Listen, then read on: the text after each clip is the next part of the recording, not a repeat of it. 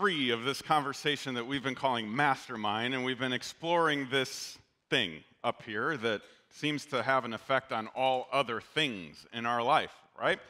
And we've been pushing this one central idea over and over and over again, and I don't know if you've bought it yet, and hopefully in the next little bit, or if you come back for next week, I can convince you that there's something to this. It's this idea: if you change your thinking, you change your life. If you change how you process things, how you navigate things, how you categorize things, how you see things, how you think, that will change everything. Because your brain is this amazingly powerful thing. I don't know how God came up with it. That's why He's God and I'm not. But when you think about the impact that it has and the ability that it has to rearrange everything for us, it's pretty astounding. And then this idea that it can have a conversation with itself.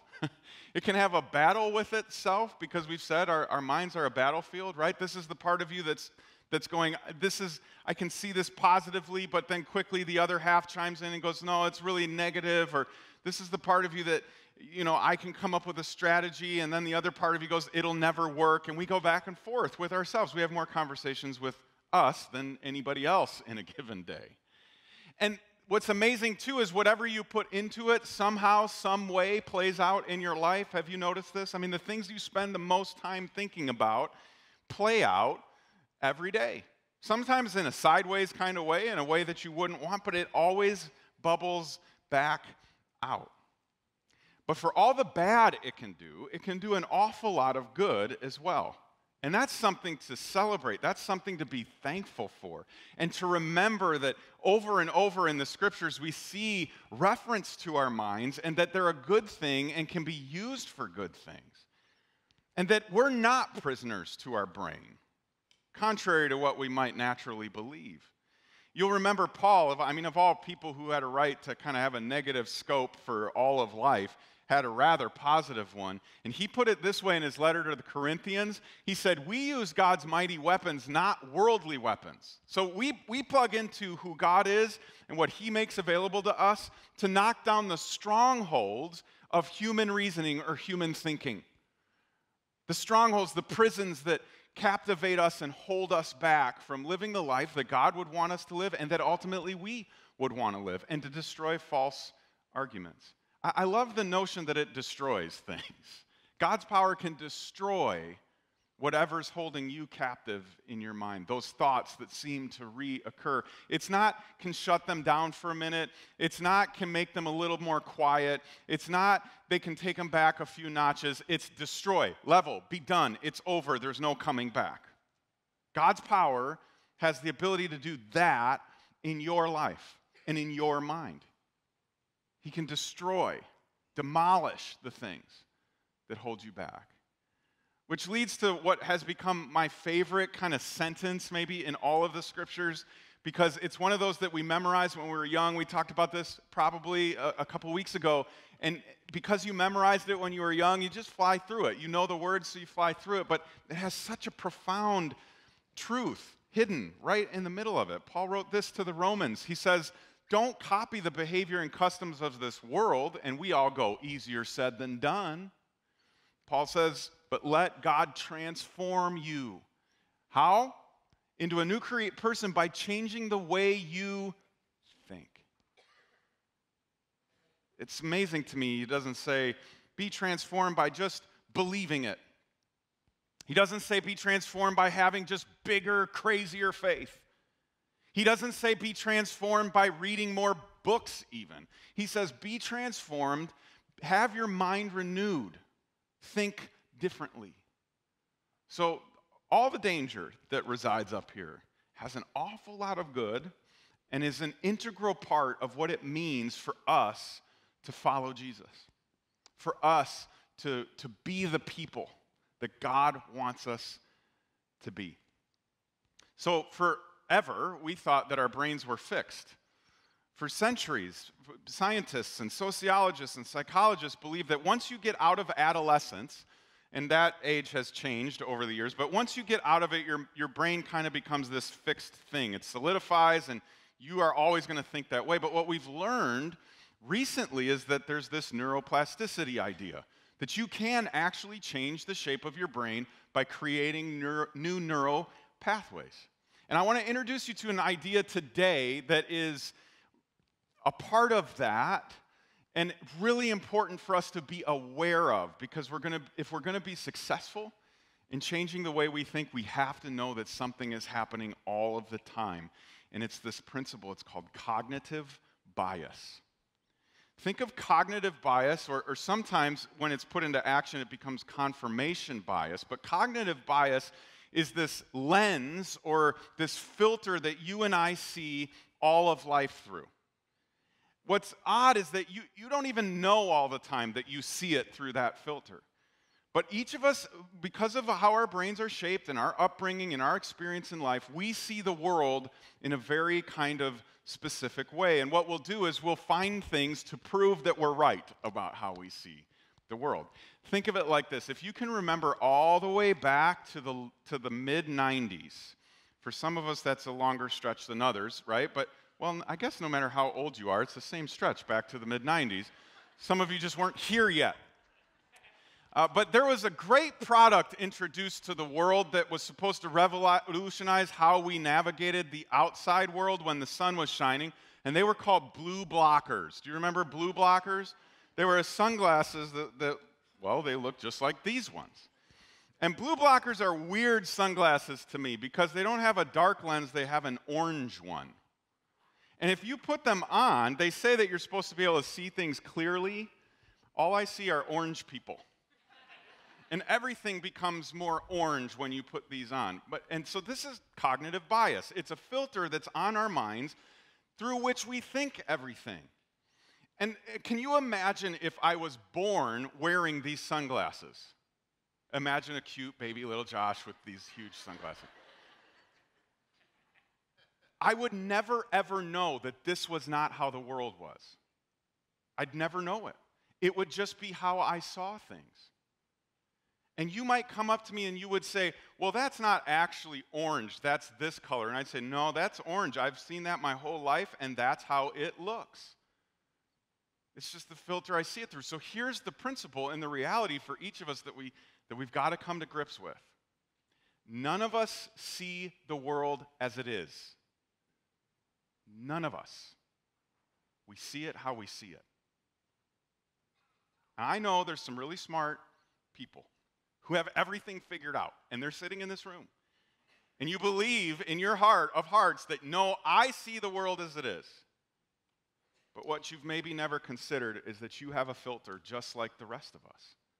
And you see the world how you see it because of that filter.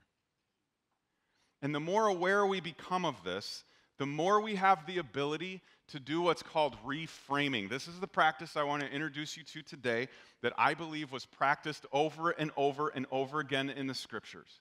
And here's how reframing works, is that you change the way you see something by changing what it means. You change the way you see something by rearranging its meaning, and you begin to see it differently. So it's like you have the same picture that's always been there, but you put a different frame on it, and all of a sudden it looks entirely different. It's like you take the filter off the light and you put a different filter on. All of a sudden, you see things differently. So if I could pop these orange lenses out and I put in blue lenses, everything's going to change because I've reframed the picture. It makes me think about this little boy who loved baseball. And he believed that one day he would grow up to be the greatest hitter of all time. He would surpass Babe Ruth. He would surpass Mark McGwire, if you can count him, right? Like, baseball joke, right? Like, there's all kinds of guys. And he just thought, I am already, because I'm already actually the greatest hitter of all time. And so he got his bat and his baseball, and he went out to the backyard, and he tossed the ball up in the air and took the biggest swing that he could and missed. Ball hit the floor. He decides he's going to try again because he's the greatest hitter of all time. And the great hitters keep on swinging, right? So he picks up the ball, tosses it up in the air, takes a swing, misses again. Ball hits the ground. The greatest hitters never give up, and you get 3 strikes. So he picks the ball up one more time, tosses it into the air, keeps his eye on the ball, takes as big a swing as he possibly can, and whiffs it for the 3rd time. And you would think that that little boy would walk away and go, I must not be the greatest hitter, because I couldn't even hit the ball 1 out of 3 times. But you know what he said instead? I must be the greatest pitcher to ever live, too, because I just struck out the greatest hitter of all time. You see, what that little boy did was he decided he was changing the meaning. The meaning of the ball hitting the ground 3 times was not that he struck out, it's that he struck out the greatest hitter. He reframed. It was a whole new filter, a whole new way of thinking. And this principle, I believe, is fundamental to the Christian worldview. I think it's fundamental to following Jesus because it will reframe everything. He will change the filter forever. So, bottom line for today, the thing I hope you hear, and if you forget everything else, this one thing. Like if you're going to get a tattoo that reminded you of the message, it would be this sentence. We can't control what happens to us, but we can control how we frame it. There's nothing, I cannot give you, here are 5 simple steps to never have a bad thing happen in your life. I can't. And no book can. If they promise you that, false advertising. You just can't do anything about what's going to come across your path in life. But you get to decide what it means. You get to decide how you see it. And this is the lesson from Paul's life. We've come back to Paul every single week in this discussion because he did such a phenomenal job of reframing things. For instance, Paul had forever been praying for an opportunity to go to Rome. He knew that Rome in that day and age was the center of the world. And if he could get the gospel planted in Rome, everything flowed out from there. And that meant the gospel would too. So he was just begging God over and over again. And he would ask other Christians and other people at the churches that he'd started in other towns, will you pray that I get an opportunity to go to Rome? And at one point in history, he gets that chance. And you know where he ended up? House arrest. Not in churches, not in the public squares, not doing what he believed God had sent him to do. He instead was on house arrest, lock and chain, with a guard around the clock. And in that moment, Paul experienced what you and I experience in almost a daily basis. What we wanted to happen was not what happened. Did you say that today yet? It did. Yeah, when you got up and it was 3 degrees outside, it's not what you wanted to happen. Over and over again, right? You will say this over and over again. This is not what I wanted for my day. This is not what I wanted for my life. This is not what I wanted for my marriage. This is not what I wanted for my kids. This is not what I wanted for my vacation. And nothing goes the way you wanted it to. And you know what we do next? The only reason I know this is because it's what I do next. Where are you at? This is not what I wanted. Where are you at? Why didn't you show up? Why didn't you bless me? Why didn't you make it better? Why didn't you take it away? Why didn't you fix it? I mean, Paul, again, of anybody ever to live, could have done that, because house arrest is just like the most recent chapter in his life. He'd already had rocks thrown at him. They'd already tried to push him off a cliff. I mean, they'd already tried to do all kinds of craziness to this guy. And this is what he gets. I mean, he could have written in his letter to the Philippians, which he wrote from the house arrest, he could have put it this way. He could have said, now, I want you to know, brothers and sisters, that what has happened to me really stinks. And he could have gone on to say, as a result of the hell I've been through, I'm quitting, and I'm never going back to church again. You can read that in Philippians. It's in the New Winer's version of the Bible. If he'd have written that, none of us, not a single person, would have blamed him. We would have all gone, you know what, Paul, you really have gone through a lot, and it really does stink. And I totally get that you don't want anything to do with the church ever again. I get that you are going to stop following Jesus because it's got nothing but heartache and body ache for you. But that's not what he wrote. And even while he's chained to a Roman guard, Paul reframes the situation in such a profound way. I'll just be totally honest with you. If it had been me, I wouldn't have had it in me. Not to write this. This is what he actually writes to the Philippians. I want you to know, my brothers and sisters, that everything that has happened to me here has helped me spread the good news. What? For everyone here, including the whole palace guard, knows that I am in chains because of Christ. Don't tell people that, Paul. You can't tell people that you are in chains because you follow Jesus. Paul says, no, I'm not afraid to tell people. I'm absolutely in chains. I tell people about Jesus, they put me in jail. And he says, and because of my imprisonment, most of the believers here have gained confidence and boldly speak God's message without fear. If ever there were anyone that could reframe and see everything through different lenses, this is the guy. Because instead of seeing captivity, what does Paul see? A captive audience. Can you imagine being the Roman guard chained to Paul? Really? You're going to start in on this Jesus guy again? I mean, I bet the guy coming for the next shift is going, oh man, any other assignment. Just don't chain me up to Paul again.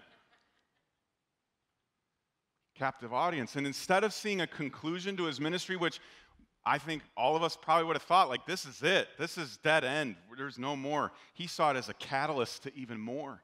Because he looked at all of the people that were being kind of inflamed with this idea of this could work, this is going to happen, and it's true, and I could go tell people, because if Paul can do it, and he can have this kind of outlook from a prison cell, essentially, then I could too. It's an amazing ability to think differently about what was going on in his life. And instead of whining about it, instead of seeing it as something bad, he chose to look at it as, here's what God's going to do in me and through me because of this. And that all started because he changed the way he thinks. We can't control what happens to us, but we can control how we frame it. So I was thinking about, well, how do you get in the habit of doing this? Like, how do you create those kinds of neural pathways in your brain where you would start to reshape it around these? Remember, we talked about your most dominant thought is going to determine the direction of your life. So how do you start making this your dominant thought more than anything else? I'll give you 3 easy, really simple, well, they're not easy, but they're simple principles that I'm trying to rehearse in my own kind of minute-by-minute life. And the first one is this: thank God for what didn't happen. We have such a propensity to talk to God about what did happen. But we never think to say, God, thanks for making sure what could have happened didn't actually happen. It reminds me of the girl who had come home from college for a break, and she goes to her parents and she says, I need to talk to you guys. And you probably want to sit down. It's not going to be good news. I need to tell you that over the course of the semester, I really started partying a lot. Virtually every night of the week, I would go to a party, and I got into the habit of drinking pretty heavily at these parties. And one night, I met a guy, and I need to tell you that we slept together, and I'm pregnant. You're going to be grandparents. But he's going to be a good dad. He's on parole right now, but once he's done, he's really going to be involved in the baby's life, and I just hope you can show me some grace. And her parents sit there with their mouths wide open, just shocked and trying to get their head around this whole idea.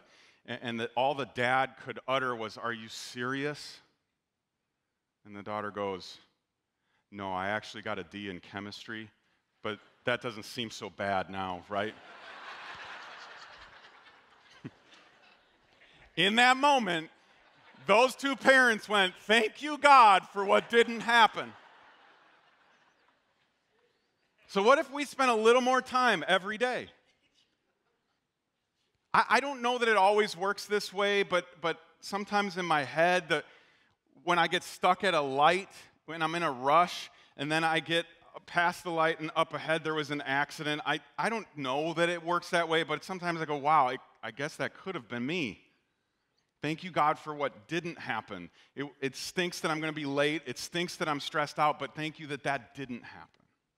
The second thing is this: practice pre-framing. This is the difference. Some of you are very vested in some sports activities that are going to happen later today.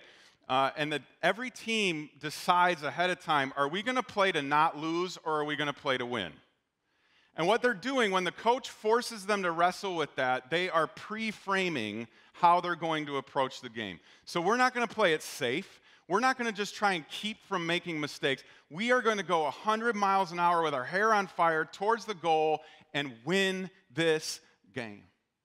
And some of us could benefit from taking just a few minutes before the meeting, before the family dinner, before whatever, and just go, here's how I'm going to choose to look at this. I'm going to frame it up by choice and approach it from that perspective. And then the third one, look for God's goodness. Here's what I've come to believe. If you are constantly on the lookout for bad, you will find it 100% of the time. If you are constantly looking for the negative, for the two-faced, for the gossipy, for the fill in the blank, right? If you are always looking for that, you will find it 100% of the time. That's confirmation bias, because you're gonna find ways to prove that you were right. But conversely, if you're always looking for good, you'll find it too. And I believe that if you choose to look for God's goodness, if you choose to look for how God is working in your life, you will find it. But you have to decide to go after it. You have to pre-frame every day with God is alive and well and active in my life, and he's doing things on my behalf, and I will see him today do it.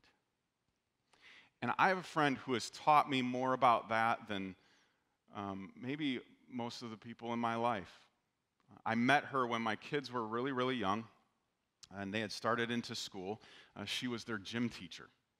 And she was always one of the most positive and joyful people that I had ever met. And then about 8 years ago, went through a tragedy that every parent prays and begs God to never have them go through. She lost her 16-year-old son to cancer, but has been doing something incredible since. And she's come today to share her story with you. Will you welcome my friend, Michelle Batts?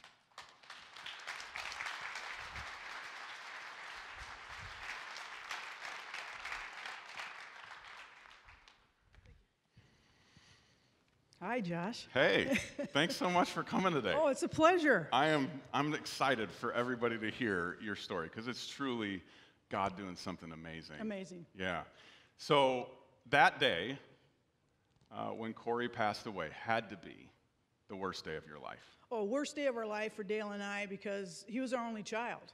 And to lose him at 16, and he was healthy, he was doing P90X, and then all of a sudden we get this cancer diagnosis. His faith never failed. Dale and I were strong for him, but in the end we realized Corey was really strong for us, because his faith never wavered. He never had a situation where it was, why me? Why is God doing this to me now? I'm 16 years old, going to be independent from mom and dad pretty soon. First job, getting my driver's license. That never crossed his lips. Wow. And he said something pretty powerful to you just before he passed away that you kind of held on to. I imagine rocked you pretty good when he said it. Rocked me pretty good at the time. We were watching the Olympics. Corey was cleared of cancer for about 4 weeks, and then the cancer mutated and just came roaring back at him. And we're watching the Olympics when we were going to give another round of chemo to try to knock it out of there. And all of a sudden he says, Mom, I got to tell you something. And I said, okay.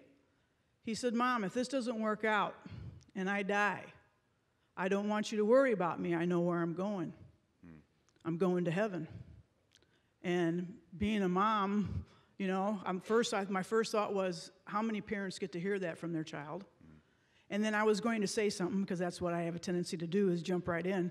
He says, I'm not done, Mom. If I do die, don't let it ruin your life. And it hasn't. Thank God it hasn't. Yeah. He has glorified what Corey was all about, his faith, his love for people, and we're doing that with Corey's project now. Yeah, tell us a little about Corey's project, because when Corey said, don't let it ruin your life, you took it seriously. Took it seriously. This has become something really positive in the end for you and your family. So tell us about Corey's project. Yeah, 4 months after Corey passed, I always went out for my morning walk, and I kept praying for the kids up at Children's, but then I was asking God, what now? And I kept hearing from him, help. So I came home from my morning walk, and I came in the house, and I said, Dale, it's like 4 or 5 weeks before Christmas. What happens if we just ask people to drop off a gift so that we can give love to those kids that are in the cancer unit up at Children's during the holidays? He's okay, so we jumped right in. Well, after 4 weeks, we raised 1,000 gifts in our garage. And we ended up taking 4 SUVs up there, and we raised $4,000. So we continued this. Well, this past December was our 8th event, and Corey's project raised $28,000, and we had 9 cartloads full of kids. Yeah, that's amazing. Amazing. Amazing. Yeah. This is a tough question, but how do you get from this is tragic, probably feeling like my life is over, to God's going to use this to do big things? I mean, yes, he's telling you go and do this, but emotionally and mentally, how do you get over that hump, so to speak? Foundation in Christ. Sure, you get mad at God, but Dale and I decided not to point fingers at anyone. We decided not to blame anyone. But I've had friends that are upset at God because their plans, like you said today, don't work out. I say, scream to God. His shoulders is big enough. He knows the pain you're going through. He made us to have emotions. Sometimes we have to work through those emotions. And let yourself mourn. And that's what we allowed ourselves to do. We mourned. But then there was a time to rejoice, because when you have a foundation in Christ, you know where you are. You know where your loved ones are. And then your mindset changes, and you start to think, oh my God, what'd they do today? Who did they see? Did they sit with John the Baptist? Did they see Jesus? Who did they see? And that's what sustains us, because when you have a foundation in Christ, you know that earth isn't all. Yeah. There is Jesus waiting for us in his kingdom. Yeah. So in this room, there are people facing really tough things. Maybe not the same as your loss of Corey, but what would be your advice to somebody that's in the middle of that, who's trying to go, okay, how do I reframe? How do I see this through a God lens? What would you say to them? I would say talk it out, get a group of strong supporters. If it's not your family, somebody at work, somebody here at church, but then also start really digging into his word and really lean on him and talk to him. I mean, verbally talk to God. Just don't hold it in your thoughts. And then start looking at different resources that you can obtain, whether it's online or whether it's a book. One of the books that really helped us, Dale and I, was In Light of Eternity by Randy Alcorn. It gives you a different insight. He studied scriptures for 30 years, and he tells you what is beyond here. And it just gives you a more hopeful, joyful attitude to what has happened to you. Because let's face it, we're not going to leave this earth without any trials or bumps along the road. So it's your mindset that you have to look at things, why did this happen, and what can I do to make it positive? Yeah, you are a living, walking example to us all of what it means to reframe something, and instead of seeing something as an end, you saw it as a beginning. And God's doing incredible things. Thank you so much Thanks for a lot, sharing Jess. with us, Michelle. Thank you. You're the best. You too. You too.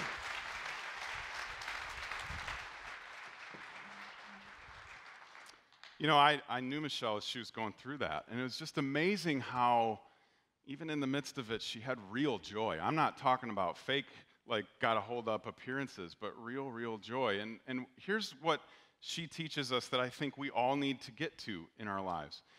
Most of us, most of the time, interpret God through our circumstances. So we look at all that's happened to us, or all that might be on the horizon, and we go, this must be what's true of God. He doesn't care. He's vindictive. He's spiteful. He's angry. He's, a lot of these things. For a lot of us, we look at our dad, and from like here in real life, and we go, well, that must be what God the Father is like, right? But what we need to get in the habit of doing, because we're going to get a really wrong view of who God is, we need to flip the script, and we need to start to view our circumstances through God. This is what Paul did. He could have said, I'm in prison, I've had people attempt to murder me, I've been kicked out of cities, I've had all these things. God must not really care about me. And instead, he interpreted his circumstances through God. God's going to use this to inspire other believers. God's going to use this to reach the guards that are in charge of me. He's going to use this to reach the authorities in Rome, and he's going to use this to spread the gospel throughout the entire world. You see, what Paul knew in his heart of hearts and believed is what Hebrews records for us. This promise that's true for each of us. God has said, not man, God has said, I will never fail you. I will never abandon you. So we can say with confidence, the Lord is my helper, so I will have no fear. And we've talked about fear is actually the root of all of this. Worry, insecurity, all of it. And so God says, I'm never going to fail you. I'm never going to abandon you. I'm never going to leave you in the lurch. I'm not going to let things happen to you randomly. I will use it. It might seem dark to you. It might seem like the end to you. But for me, it's a whole new beginning. Start to interpret your circumstances through God instead of allowing those circumstances to give you a misrepresentation of him. It's not easy. I'm not pretending. Please don't listen to this and go, oh, nothing bad has ever happened to that guy, because he doesn't know what it's like. I'm not saying it's easy. I'm not saying be dismissive of the hard things in your life and pretend like nothing is wrong. I'm saying understand that your Heavenly Father loves you, and he has made a huge promise here, and that nothing in your life is random. Choose to reframe it as more. I want to give you maybe the corniest, I'm just going to say it, the corniest, most ridiculous, stupid, nerdy thing to do this week. But to get my brain to think different, I often got to do things physically different. And so this is what I'm going to challenge you to do, is find your best pair of sunglasses. And when you're struggling this week, even on a cloudy day, just put them on. And you might just wear them for a few minutes. But that act of putting those glasses on might remind you, I have a filter that's already existing, and I have a choice to put a different filter on. I have a frame that's already surrounding the picture, but I have a choice to frame it with something different. And I can choose to see this through the lens of God will never abandon me, God will not fail me. I can live my life, all of my life, how Paul lived his, and choose to see God in all of it. You don't have to wear them all day. Don't be that guy or that gal that wears sunglasses inside. Nobody likes that person. I'm just kidding. Somebody's going to be mad. I'm just kidding. But just for a few minutes, just for a few, reframe the situation. Change the meaning of what's going on and see it different forever. You can't control what happens to you, but you can control how you frame it. The team's going to come out in just a minute and sing a song for us. But I want to challenge you, just before they do, I want to challenge you with this idea. Jesus, even more than Paul, had the ability to reframe the most dire of circumstances for something else. The cross is the ultimate reframe. Think about this. The cross was the most brutal form of capital punishment that has ever existed to this day. It is the most brutal way to end someone's life.